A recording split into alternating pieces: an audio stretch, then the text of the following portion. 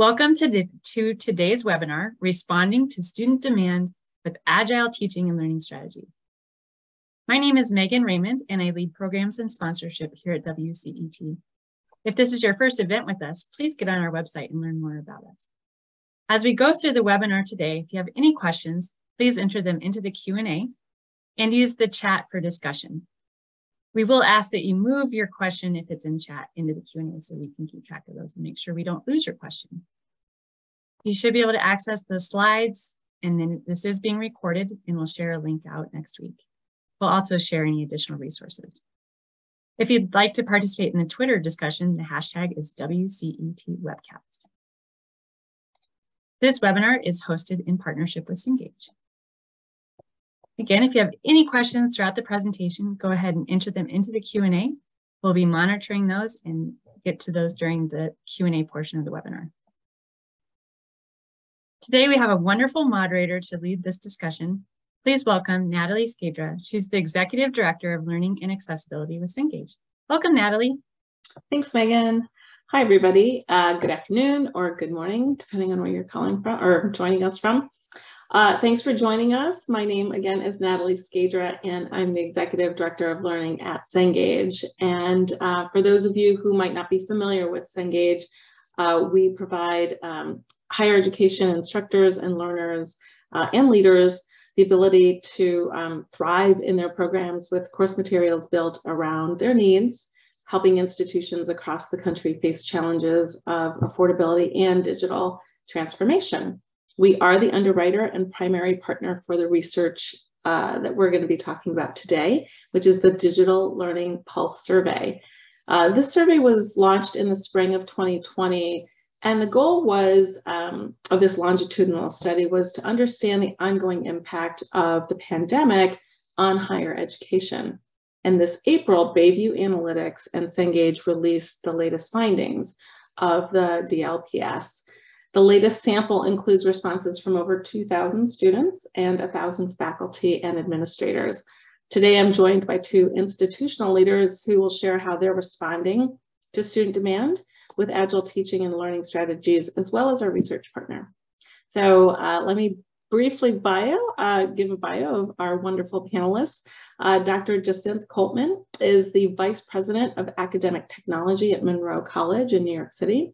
She has served students for more than 25 years and is a dedicated and innovative educator with a passion for developing, designing, and implementing academic technology. She led the college's transition to the virtual classrooms at the onset of the pandemic and its continual efforts to identify and resolve technology gaps that challenge student success. Next, we have Justin Daymeyer. He's the Executive Director of Education Technology at Ivy Tech Community College. Justin is, and so Ivy Tech, if you're not familiar, is Indiana's community college system. He is a former high school biology teacher and tech director, and is also an adjunct online instructor at Ivy Tech. And finally, I want to introduce Jeff Seaman. He's the director at View Analytics, and he conducts regional, national, and international research projects, including the one that we're talking about. He is involved in survey design, sampling methodology, data integrity, statistical analysis, and reporting. So welcome, everybody. So Jeff, I thought we'd start off with you by sharing a little bit of the history and the purpose of the research partnership with Cengage and our other partners that are involved. Thank you. And as you mentioned, this started right at the beginning of the pandemic, where Cengage reached out to View Analytics with a question, which is how do we figure out what the impact is and how education is coping with this? It's interesting because it's, one, it's a very interesting project, partly for two key reasons. One is this is our 6th time that we've done it. So we've been able to keep looking at the same type of audience over and over to see how they're changing, what they're coping with, what their issues are. And the other is it's not just View and Cengage, there are many other organizations involved. And it's been really interesting because at the very beginning, everybody had the same questions.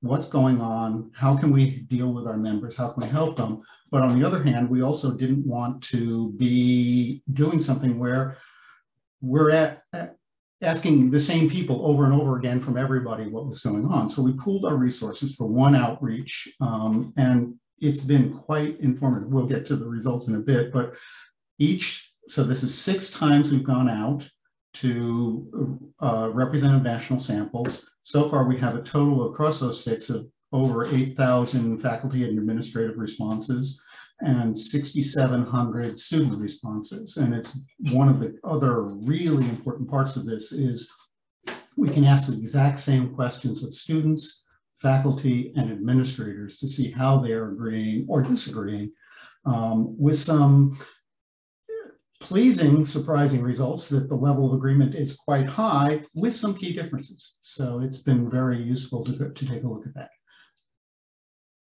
Great, thank you. And so can you share some of these interesting findings and some of the biggest findings of the most recent survey? And then also put them in context of any other research in online and hybrid or blended learning? Happy to. So View Analytics has been looking at and measuring attitudes for online learning since 2003. And early on, there was considerable skepticism about whether online was going to be any good or not. We've seen that slowly change over a period of time, but we've also seen some major changes happen at the beginning of the pandemic in everybody moving to emergency, remote, and pieces, and then ongoing since then, that have fundamentally changed the way that institutions offer their courses and fundamentally changed the attitudes and expectations on the part of faculty, admin, and most importantly, students. One of the pieces we wanted to understand first was, is this working for students? So we asked in multiple times everybody to grade on just a ABC failing kind of grade, how to a number of questions. And the key one was, how well are your courses for students meeting your educational needs, independent of anything else, whether delivery method or whatever else? How well do you, if you're grading your course today, what grade would you give it? And what we've seen is that one, students are generally quite pleased, and that the level of their satisfaction continues to go up. Every time we go out and measure students, the number of students who are giving a grade of A goes up. And the difference by what mode they're taking is not as striking as we had thought going in, that there's still, so our most recent data from spring, this past spring, this right now is 68% of the students taking only in-person courses are giving a grade of an A. 62% of students taking only online courses are also giving an A grade for how well their courses are meeting their needs. We found this was different than we had expected. We expected a bigger difference between those who were taking online, but when we probed students, we found that many of them were surprised at how well the online courses met their needs because they had never had that experience before. Can you go to the next slide, please? The other question that we wanted to understand, and this is one that's changed since the pandemic, is do you like these online courses and do you want to keep doing them? And this is one where we thought, okay, students, do you want to take online courses, and who wants to take online courses going forward? Because we asked both of the questions about what you're doing today and what your desires for future education. And what we're seeing is a growing set of students saying they strongly agree or somewhat agree that they want the option to take fully online courses, and that's different, somewhat different by what kind of courses they're currently taking. So if they're taking only in-person courses, it's still a majority who are saying they want that option. And clear, by the time you ask the students who are taking online courses, they definitely want to continue more, with 78% currently saying that. And so what we've seen, the same pattern each time we've gone out for each cycle, that there is a strong demand across all modes of instruction for the option for future online courses, that it's strongest among the online, those who are taking online, and that every time we go out, that level of desire for that online courses goes up.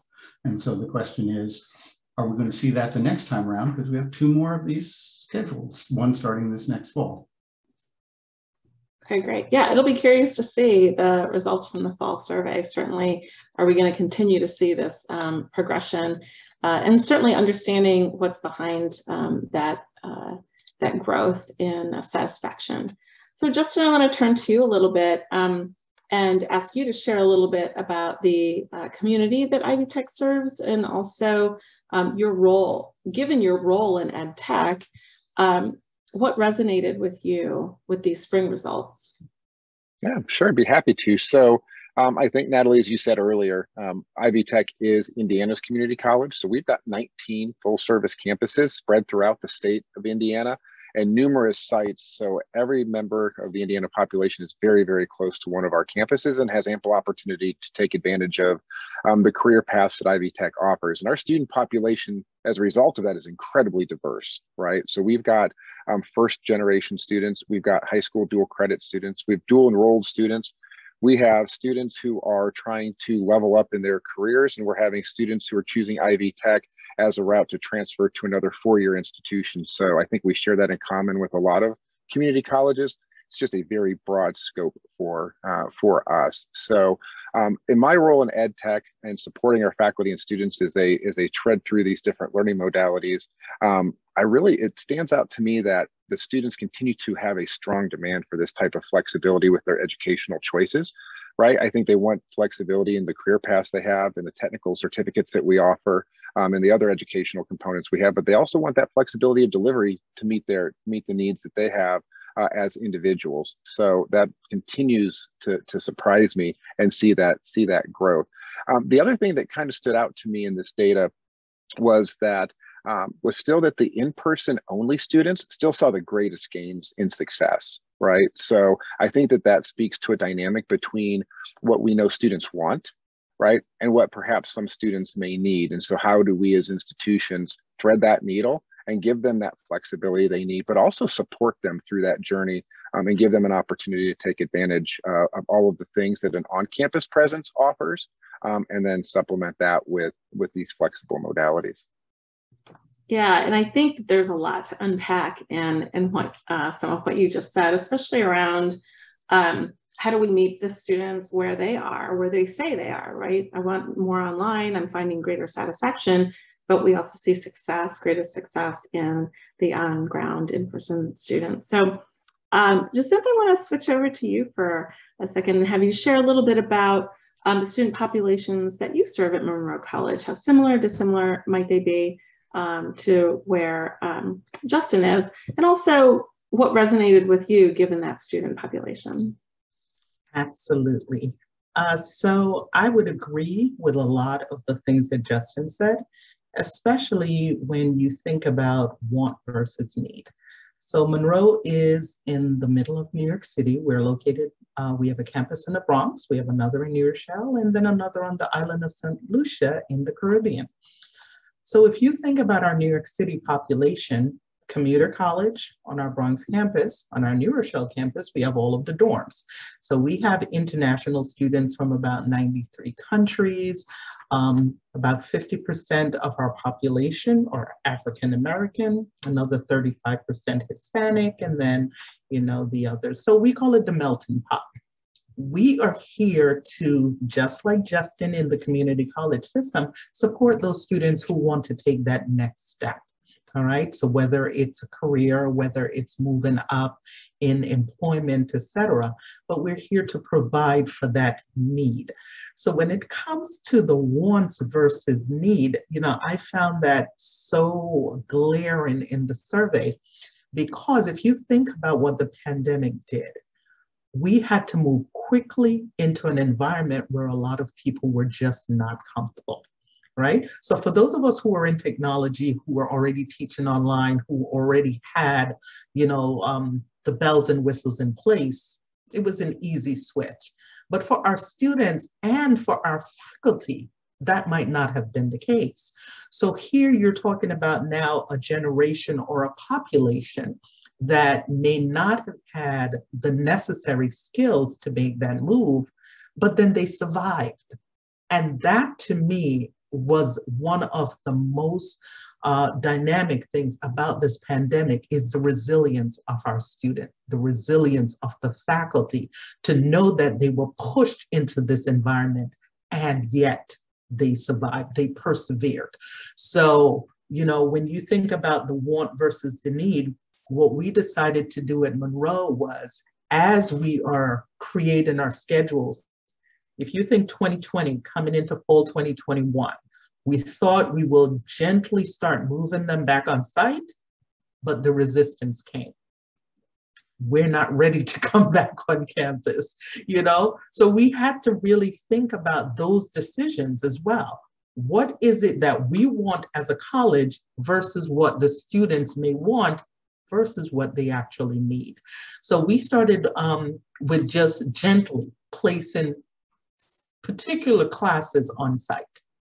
You know, our clinical classes had to be on site. So that population had to return, you know, so that's where really, excuse me, it came in with the want versus the need. A lot of our remedial courses we placed on site because we knew those students needed a little more handholding. They needed more help, right? So the survey to me was, there was nothing shocking in the survey because I saw it myself with our own population. Yeah, yeah. Well, and I think that that's, it showed that not only did students and faculty have to sort of be resilient and flexible, and students are looking for flexibility, but at that time and still to today, I think we're seeing a need for a lot of flexibility and adaptability. And so, Jeff, I'm wondering if you can speak a little bit to that. You know, we're talking about wants and needs, but what's driving some of the trends that we're seeing, both the success of the students that are on ground, but also the growth of students who are feeling like online is successful, they're doing well, they're interested and optimistic about it? I thought what Justin was mentioning, you know, the word flexibility comes up over and over again, and it's interesting that it comes up from the students, but it also comes up from faculty and administrators. That there's an understanding now that they didn't have before of the array of things that they can do. And part of this is like talking about that change at the very beginning and everybody trying to cope with moving to someplace they had never been before and doing this. Our first round of this survey found that 97% of the institutions were using faculty who had never taught online before, having to teach online, and that there was a level of fear or just concern, or depending on how strongly you held it, between the faculty and their ability to perform come fall. And institutions really responded to that. And by the time we got around to that first fall, faculty said they were ready to teach because all of them had said that they had had an opportunity to get professional development, that they had an opportunity to plan their courses, that they had an opportunity to understand what they needed to do. And it wasn't like this, I have to make the changes in the middle of the term. And students had done that same transition. And what we've seen and asked of the students each time and asked of the faculty each time is what's working, what's not working. And among students, among faculty, among administrators, sort of this flexibility always comes through. The ability that students want it, that faculty actually want it. Faculty want the flexibility to teach in different modes. We're seeing that, and in some cases for faculty, it's something they've always done, but for many, it's brand new that they're understanding, and they're understanding the tools that they didn't have before. There's a greater appreciation for digital materials than they didn't have before. There's a greater appreciation for the technology infrastructure institutions, which many institutions ramped up to provide that level of support that wasn't there before. But overwhelmingly, it has been the flexibility. It's not been without some concerns. The biggest concern from the part of students is a sense of isolation. and the need to have better communications. And what we've heard from students is that they actually, the faculty to student communication, they think is very good in their online. They miss the student to student communication that they're used to in an in-person course. And that's the biggest negative we've heard from that audience. But even with that negative, you know, we're still seeing huge proportion of the students want more online going forward. Yeah, that social presence is an ongoing factor in student success in online courses. And so you said we're talking about flexibility, but also you said something that I thought was interesting, Jeff, that appreciation of the digital materials. So Justin, how are you seeing, what are you seeing students asking for or demanding? Are you seeing a shift in, now that they have options and they're not forced to online, what are you seeing? And also, what do those tools look like?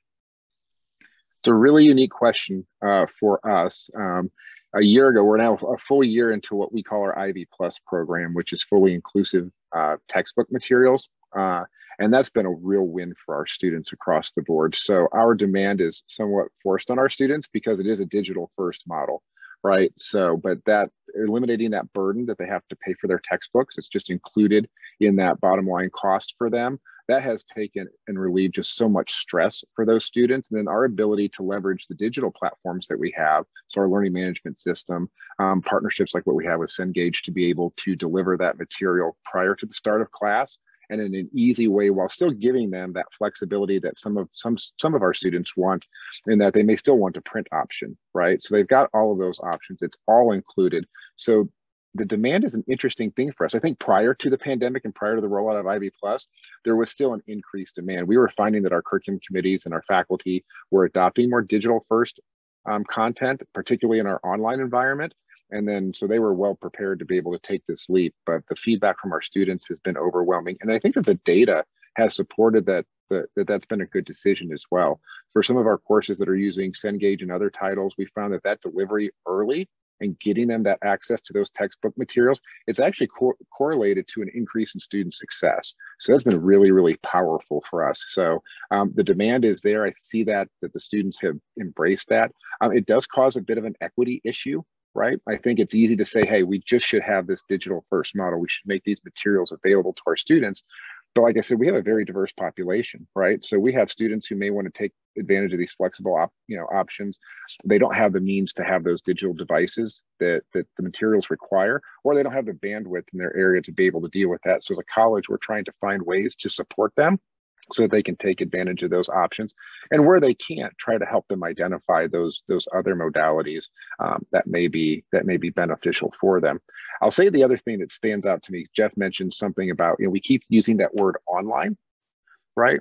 And I think it's a bit of a ubiquitous term, right? Because our students would tell you, we've got a modality we call virtual instruction, which is synchronous, right? But it's at a distance via Zoom. A lot of colleges may call that online live, right? But our students don't oftentimes make a distinction between what is a fully asynchronous online experience and what is a synchronous online experience. So I'll be curious to find out if there's any insights in the data that show a difference in those. But across the board, that digital content has been very helpful for us, regardless of the modality that they've chosen. Yeah, that's interesting. I don't know, Jeff, if there's we have any insight into that in the data or not, or if that's something to look into that Justin raises around. Is it synchronous or asynchronous?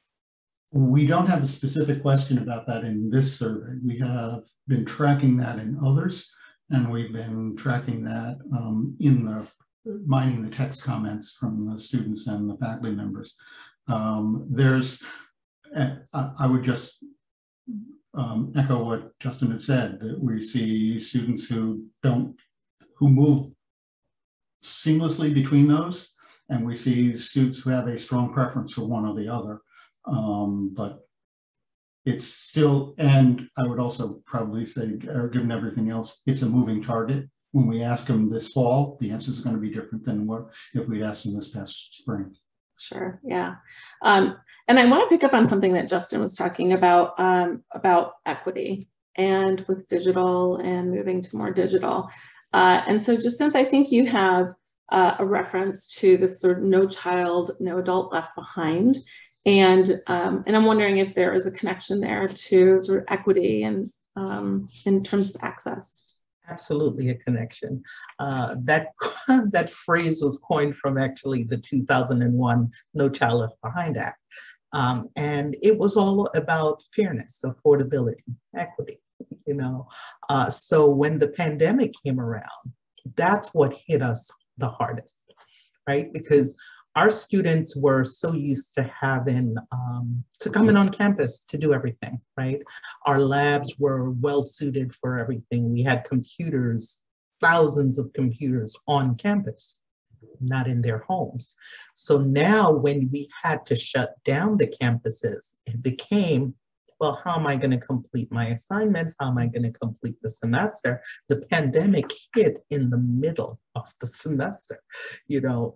So it almost became, how do I survive? It's no longer fair. It's no longer a fair playing field because I paid my money, I'm in class, I want to learn. This is a scary environment for everyone, but how do I now survive? So equity became almost paramount. How do I put the tools into the hands of the students so that they can survive? And that became our first, you know, line of defense. That's what we had to tackle. It wasn't about the technologies because we already had that, right? We already had the technology in place. We knew we could support the students online because we were already teaching online courses. Moving to a virtual environment took a couple of training sessions from the faculty, but they knew how to now compete. But how about the students who did not have the laptops or the desktops or the internet access in order to be able to successfully complete the classes? So that's where we, you know, we actually moved first. We had to put the device in the hands of the students. So the same way New York City public schools started giving out the laptops and tablets to their students, we followed suit. So for all of our students who did not have laptops, we put a laptop in their hand. That was first. You had to be able to give them some means in order to complete their education. Then it became internet access. Fine, I have a laptop, but how do I connect? I don't have internet at home.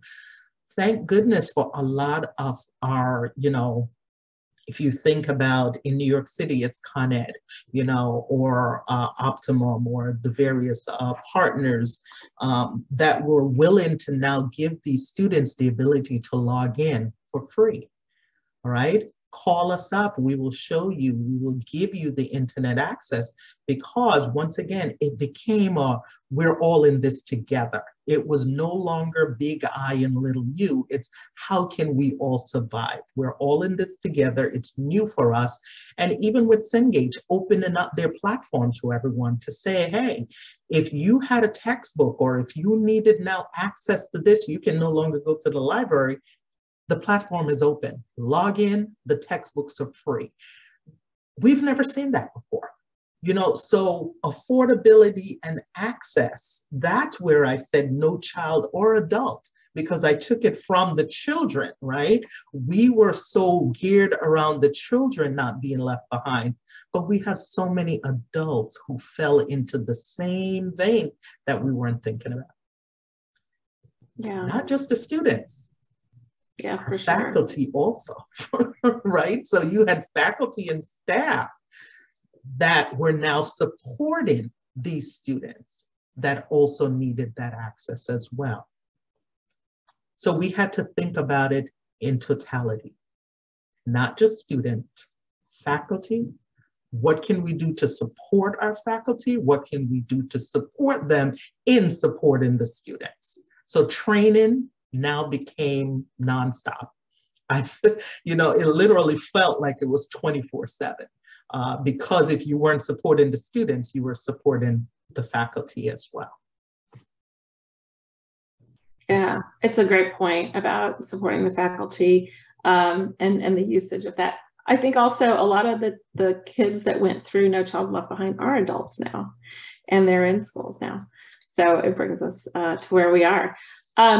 Jeff, we've been talking a little bit about students, but Jacinth talked about faculty. And so it's a good sort of segue into asking a little bit more about faculty and what we learned from the results of this most recent survey and their use of digital course materials. Yeah, we've seen, well, we've been tracking faculty attitudes for over a decade. So we were seeing this continuous trend of faculty who were becoming a larger proportion of them positive about online, but still a small minority of all faculty.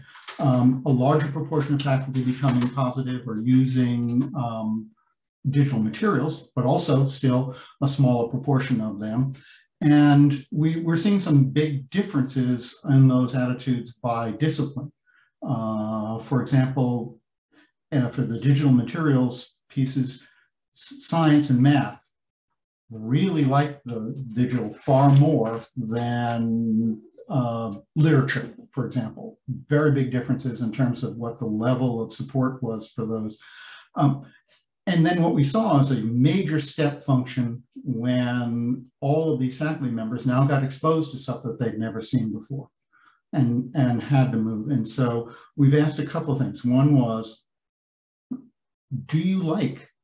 are you using digital materials? Do you like them? How well are they working for you? And do you expect to do more of it going forward? Are you more optimistic about digital materials now? Are you more optimistic about online now than you were before?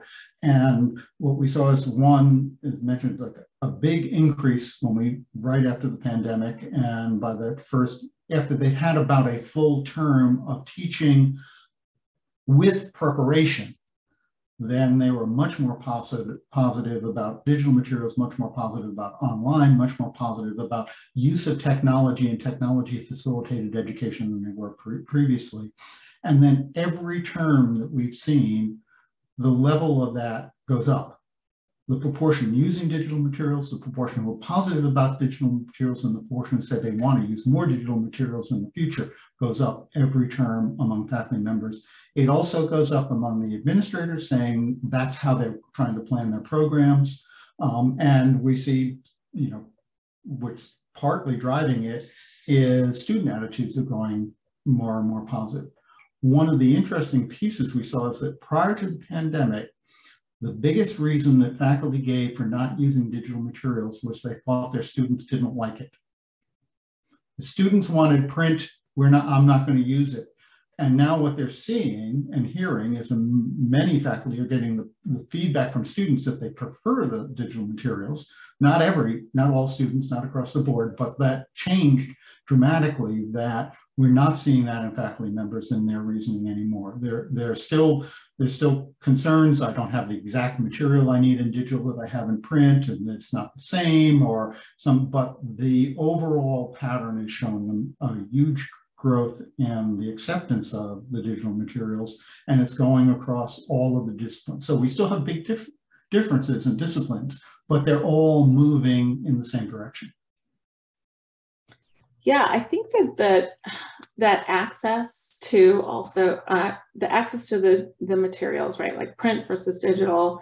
Justin, you mentioned that a little bit earlier, and I'm wondering if you can kind of speak to what are you hearing students say at Ivy, what their modality preference is, how are they using the digital materials and tools, how are faculty, is there an alignment there, especially given that sort of that students want to be more flexible, and then but their success is still on ground. So I think we're still back at this need-want thing and success.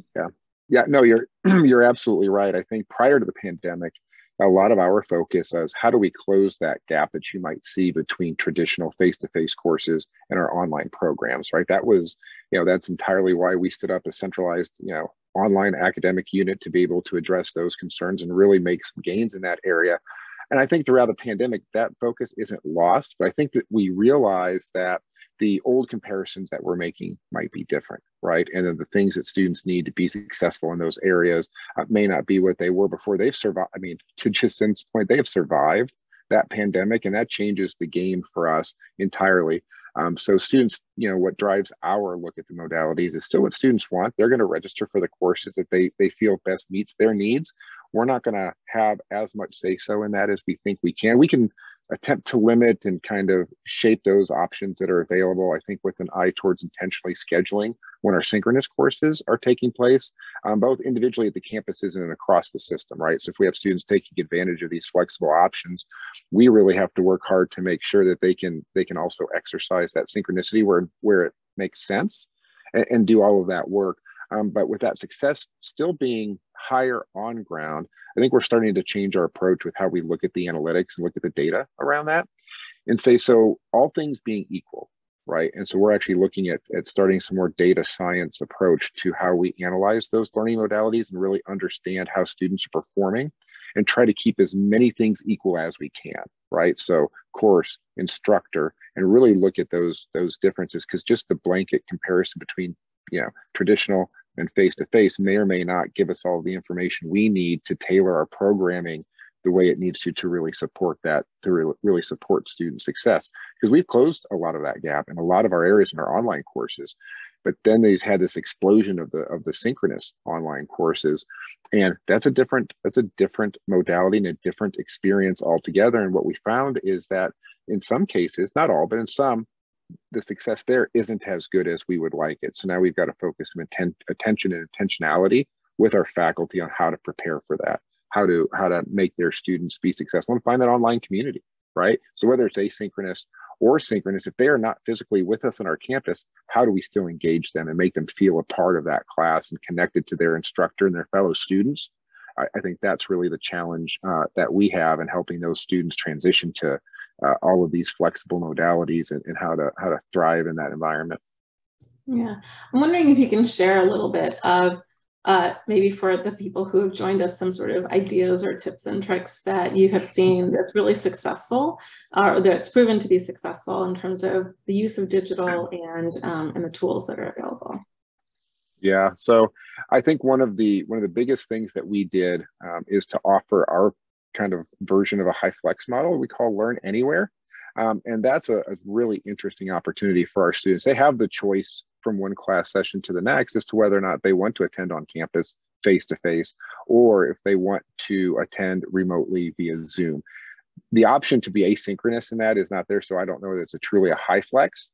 But we did that, and what we invested a lot of time and effort and energy to build out the technology in the classrooms to be able to support that delivery, but also to support all of the other delivery methods that we have, right? So, we've got interactive smartboards, we have cameras, we have all of those tools to make that, synchronous experience at a distance as close to the virtual or the in-person format that we can, right? So that students can connect.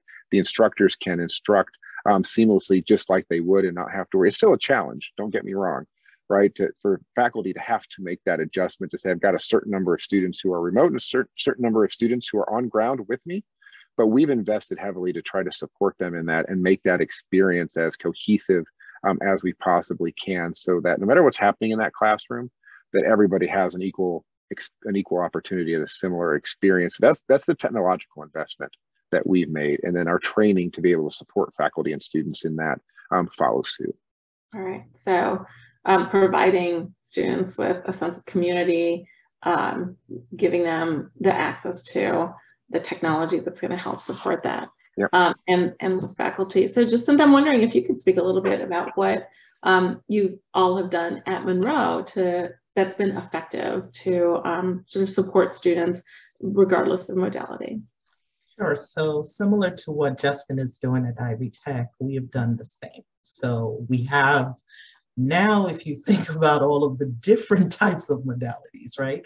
So we have classes that are running in 3-week models, 5 weeks, 7.5 weeks, 15 weeks. You have hybrid models, you have virtual classes, you have fully online courses. So it's almost a mixed model anymore. For years, we have had online, on ground. Pandemic now brought us, what some of us consider virtual, meaning it is a synchronous class. However, your instructor is right there at the same time that you would be having your classes on ground, they'll be joining you virtually. We also have what we call the hybrid model, similar to Justin's, what he calls the high flex, where you may have a group of students who are on campus because they not only choose to be on campus, but they know whatever that class is, they need more support. So they have chosen to be on ground where the support is readily available to them. And then you also have their counterparts who's in the same class, but are joining us through, we are a Blackboard campus, so we use Blackboard Collaborate for all of our courses. So you have them joining in both models. And yes, the technology is necessary. The training is paramount, not just for students, but once again, I can't forget my faculty, because they have to be able to teach in both modalities, right? Teaching alone in Collaborate in a virtual environment when you're used to an audience right in front of you, that was difficult enough. But now knowing that you have students at home, some on the train, some at work, some in your classroom, because you really don't know where they are, right? When you're in a virtual environment, you have no idea where your students are. And that's another thing that we saw. And Jeff, I would love to know if the students would be honest enough to tell us where are they actually taking their classes, right? Where are you when you are in my class? Because I guarantee you with some of my students, I know they are not at home sitting very attentive in front of a computer. That's not happening. But we still have to be able to support them. We still have to be able to teach. We still have to be able to maneuver all of that. And that takes training. So we truly believe in training, ongoing professional development training, not just for students, but for the faculty and staff as well.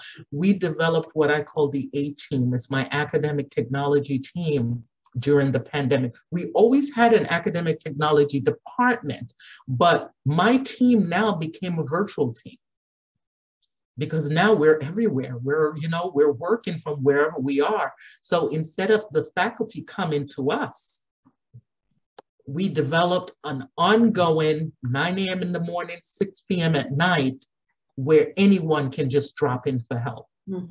We didn't want to support the students. They had a separate portal. Guess what? They came to our portal. Even though we had a separate one for the students, they knew, hey, if the teachers can get their answers right away, go into this portal, let me drop in and see if they will answer my questions as well. So the A-team became just, we're here to support all. Monday through Friday, we're there.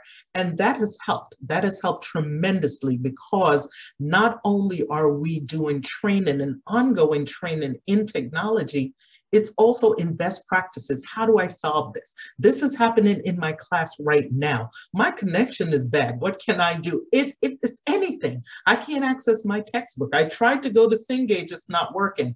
And may I put a plug in for the Cengage support staff? They have been absolutely phenomenal through all of this. I cannot say enough about the support that we have received from our own team here on the East Coast. But just to know that at the beginning of the semester, they held ongoing workshops for the students, office hours, for the students to just pop in and tell us, how do I use such and such? How do I access my ebook? How do I, gain access to this exam? It's not showing up for me. I should be seeing these questions. It's not there. And then the same for the faculty. Every new platform that we've added, Cengage has been there to now also help with some of the training. So if we adopted a book that's now a WebAssign or a CNow or using MindTap, guess what? We have a team from Cengage that's also willing to train our faculty. And then what does the faculty do? It becomes a train-the-trainer model. So after a couple of semesters, we see that no, they don't need you anymore to hold their hands. They're okay. That department is now strong enough in using all of these platforms where they are willing to help others. I would never have thought that 10 years ago, when I was doing my, the research for my dissertation, it was all about motivating faculty in technology integration. I didn't see this happening. I didn't realize that, this day would come, but now it is so rewarding to see. that faculty who were scared, who were apprehensive about using technology, and I give a big shout out to my math professors. They wanted nothing to do with using anything about technology, but now they're the first ones to raise their hands and say, I'll teach that class. Is it virtual? Is it online? I'll take a shot at it, because they've learned that technology is nothing to be scared of. It's there to support if you have the proper training, if you have, the proper resources. And that's what we're all about. We want to give you the resources in order for you to succeed. Yeah, I think so I think if we look at the collection of experiences that Justin and Jacinta, you have overseen at your institutions, I'm hearing a lot about training and development, technology, support, whether it's in-house or through your partners, having access and that equity, and also just, again, those partnerships. So leveraging all of those, making sure that you're sort of thinking about all of these aspects for both the faculty, the institution, and the learner. And I think one thing that I want to turn everyone's attention to and make aware is student mental health and mental health. We know that mental health issues have definitely taken more of a forefront and in recent years. And so I just want to point out that, Jeff, in February, you and your daughter published an article in ACCT's Trustees Quarterly magazine that focused on student mental health. And I'm wondering if you can talk a little bit about mental health and the findings related to barriers to learning. Happy to. The article came out of the research from the Digital Pulse Learning Survey. And we were asking, the first was that we asked students, faculty, and administrators, what was the biggest barrier for student success? And all three groups said stress among students was number one. There have been many times we've done surveys where students have a concern, or admin has a concern, and faculty have a concern, and the concerns don't match. This is not the case. The top three priorities were identical for all groups, and that it was a clear number one, that the really big issue was stress. We know, and when we probe from students, what's causing the stress? What is it that's, it's not new. Going to school, especially when you're trying in a many community college situation where you're trying to juggle family and work as well, is stressful, and that's not changed. What has changed is the level. It's much more stressful now. Not just our studies, but a number of the other studies that have been tracking mental health have showing that the scores on the stress scale are now higher than they've ever recorded for students in colleges. And so we're trying to understand from students what's driving that. And part of it is the uncertainty. A whole bunch of the things that we're seeing coming from students have nothing to do with what's happening on campus or in their remote courses. It's what's happening to them in the world around them. It's living through a pandemic. It's trying to make sure that they still maintain their job if they have one. It's dealing with their family. It's dealing with their family who may have COVID. It's all of those things are in there. But then we also ask a series of other questions like, what do you use resources at your campus, and do you use and are they good for you? Are you meeting your needs? And we have a couple of things on it. And what this article was particularly pointing out was the pattern that we heard overwhelmingly in students was the sense of isolation. That the need for, I just heard talk about student communications, community of students, community of instructors, and that's what students are reacting to, that there's a real, we heard, I love so much the flexibility of moving online. What I miss is I don't have a study buddy who I used to always, we would meet before class and talk about how hard the assignment was or not. And that's missing.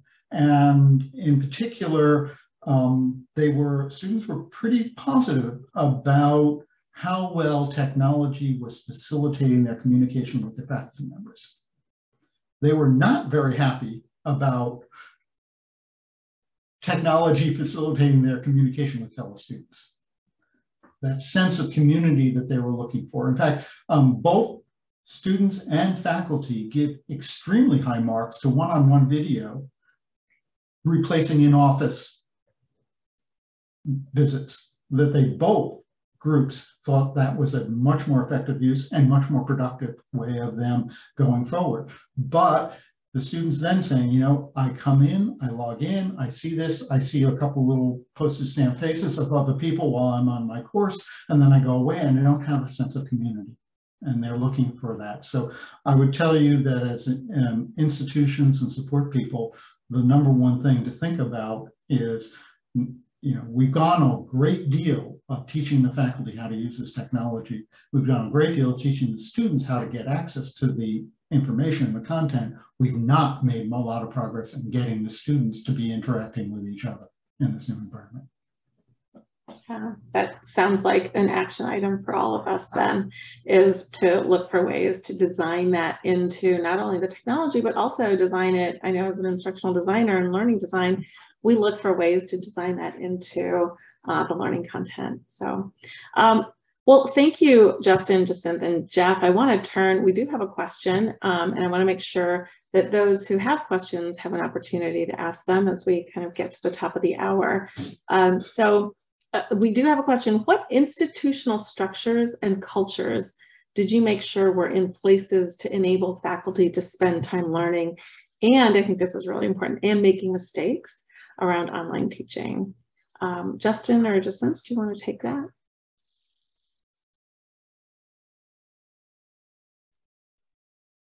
Yeah, I can start, Jacinth, unless you want to. Up to you. You can go ahead. All right. So I'll start with kind of taking the training baton and running with that.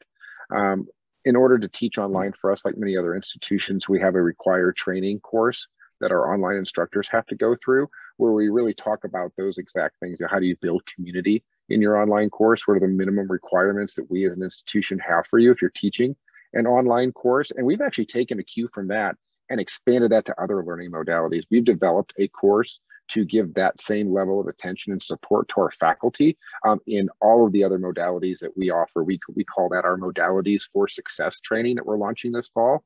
And it's a pedagogical approach, right? What are those best practices that are going to serve you well in those modalities? So all of the time and attention we're spending on our online courses, we're now turning our attention and giving our faculty that same type of training and support to be able to deal with those modalities as well. So you think of the instructional practice that you have in a face-to-face classroom. Well, how do I do that if I'm in a hybrid course, or if I'm in what we call our Learn Anywhere, or I'm teaching virtually via Zoom?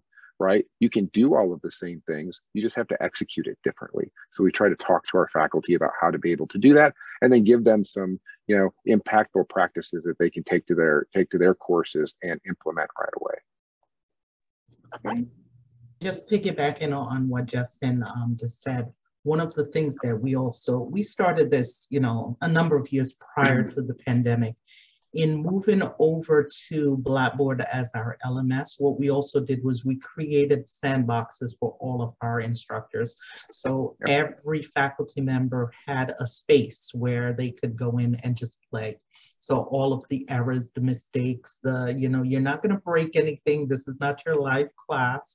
So any new technology that they wanted to learn, that's where it was housed.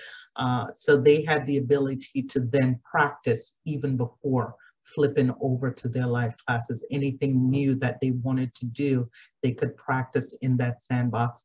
And as I mentioned, we do professional development workshops every semester, multiple times throughout the semester. So they have that ongoing. The recordings are there, the ability to go back and relearn, that's there as well.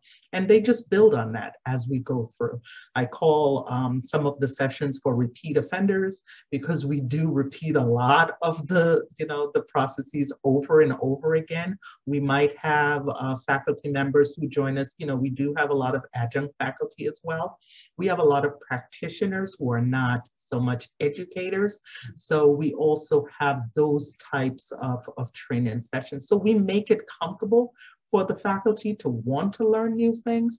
We make it so that they understand that, it's okay. We understand that this might not be your main body of knowledge, but we're willing to help you build upon that knowledge. Yeah, that's terrific. Yeah, so I think there's the culture of training, but then also the tools to say, look, here's your place to go and play and break things and feel okay about it and ask questions. So that's terrific.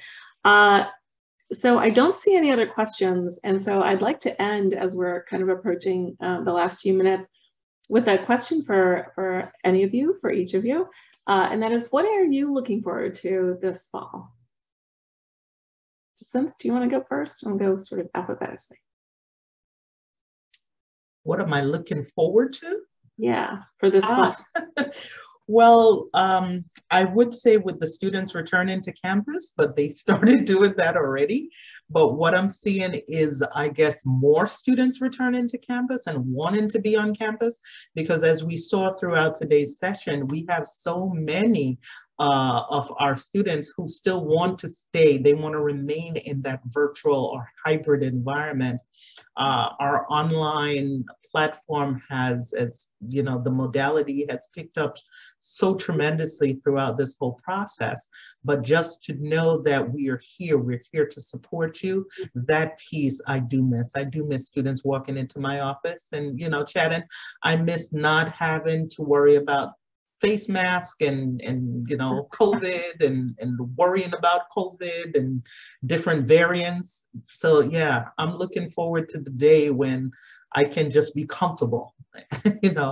I think that's what I'm looking forward to the most. Great. Jeff, what are you looking forward to this fall? This is, as the data guy, I'm always looking for more interesting things to understand about what's going on here. And the questions we have going forward, a lot of them came up during this session, which is looking at how are things being different. And I'm always want to take the student view first, because that's the ultimate audience here, between synchronous, asynchronous, the sort of the student choice model. I can pick whatever I want. Well, does that lead to more confusion or more sense of empowerment, or maybe both? Does that lead to a better sense of success on the part of students? And we really don't know. I mean, we're going into new territory. Every term we go out, there's less change than there was for the previous one, but there is still continuing change. And so it's pretty clear that the new normal won't be like the old normal, but we don't yet know what the new normal is going to be. And that's what I want to keep looking at and seeing as we begin to move in that direction. Great. We'll look forward to what that data reveals. Justin, what are you looking forward to? I'm somewhere in the middle of both Jacinth and Jeff. I am looking forward to visiting our campuses more, right? As things have returned to normal from kind of we are all still very cautious, but still we're all getting back to being in person a little bit. And as much as I love virtual and online and the flexibility that offers, there's sometimes no substitute for a little bit of time in person with our students and with our faculty.